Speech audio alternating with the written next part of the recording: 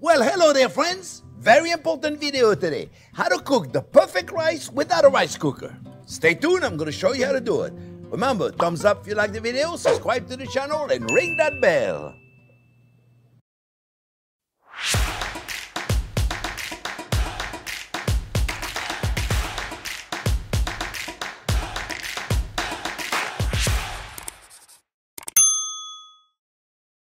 Well, hello there, friends. An essential today, very important, how to cook the perfect rice. So today I'm going to do a basmati rice because I love basmati rice. Cook whatever rice you want. Some rice have a different proportion of liquid versus rice. Some is 1-to-1, some is 1.5 to 2-to-1. It all depends. I will write a few recipes down, so below the recipe they show more. You click on it, I give you different measurement based on different rice that you are using. The technique is the same, very simple, right? I got 2 cups of rice that I already washed. You wash it, you put it in water, and you make sure the water is clear. It may take 2 or 3 wash to do it until the water is clear, get rid of the extra starch, okay? A lot of people tell you to cook, butter. I'm gonna put butter. You know it's gonna be good, right? I'm gonna put butter. For those of you that are following the channel, you know we cook with butter here, okay? It's not one of them low-fat channel, okay?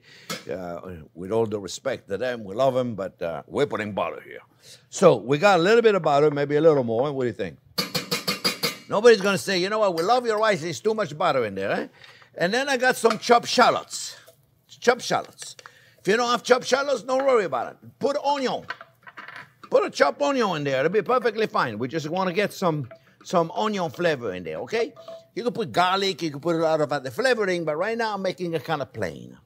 The important element of cooking rice, my friends, most recipes out there tell you to cook rice and water, right? Rice and water, one rice, or 1.5 water, 1 rice, whatever, depends on the rice you're cooking, and they all tell you to use water.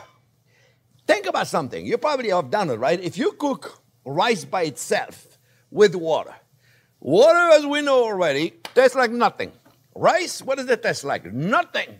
Now you got 2 nothing. Oh wow, you got a lot of seasoning to do. You got a lot of things to do. So we never use water. We use water once in a while. I shouldn't say never. I use water once in a while to do my cornstarch slurry. I mean, I use water in baking, and water is good. There's nothing wrong with water. It don't taste like nothing, but we use it for consistency. So anyway, let's forget about the water. We know we don't want to use water, so what do we use? I use chicken stock. You don't want to use chicken stock, friends, because you're vegetarian. God bless you. Use vegetable stock. I made a beautiful vegetable stock recipe that you can use for this too. Recipes over there for the vegetable stock. Chicken stock, same thing. Recipe over there if you have not made it, okay? This is a homemade chicken stock right there, okay? It's very simple, friends. So the first thing we're going to do is we got 2 cups of rice that I washed. We got our shallots, our onion. We are going to coat our rice. We're going to put the heat a little bit hotter. We are going to coat the rice with little butter. Maybe I should put a little more butter. What do you think? Okay, you measure the rice, you measure the stock, but you don't measure the butter, okay? Like I said, nobody's going to say, your rice is delicious, but it's a little too buttery. Get out of the kitchen. So you're going to love this. Let me tell you, it's so simple, my friends. It really is. It really is at all. So we're going to put some salt because my chicken stock is not salty. If you're using a store-bought chicken stock, which it is a good chance you are because you haven't had time to make chicken stock, or you just don't have the inclination, or you don't have the space to put it in. It's a good thing to make it, but what are you going to put with it? You're going to put it, right? So I'm sauteing the rice in the meantime as I'm talking. And now I'm going to take a spatula, and I'm going to clean up the side of my bowl, side of my pan. You see, I want to saute the rice just a little bit. Now, friends, if you have a rice cooker, by all means, use the rice cooker, right? Now, in a restaurant business, we used to do the same thing I'm doing right here, and then we took it and we cook it in a fry pan and we cook it in the oven. Yeah, we cook it in the oven. That's a wonderful way to do it because you don't have to worry too much about the bottom when you do that. All right, saute the rice for a few minutes. Not very long. You don't need to brown. We're not making a risotto. And then we're going to put our stock right there, friends. And like I said, this is a homemade chicken stock. I'm going to put some salt in there, and salt, as we know, is so important, right? We're going to mix this up really good. We're going to make sure there's no rice on the side. Mix it up really good. Make sure it's all nicely incorporated. We're going to put a cover. Oh, I forgot to tell you, you need a pot with a cover, friends. A tight cover. I mean tight. You know, one that fits perfectly well, right? Now we're going to reduce our heat to the lowest we can. So if you have an electric stove, 1 or 2 maybe at the most, gas, boom, I lower it to the lowest I can do, you see? Very low flame right there.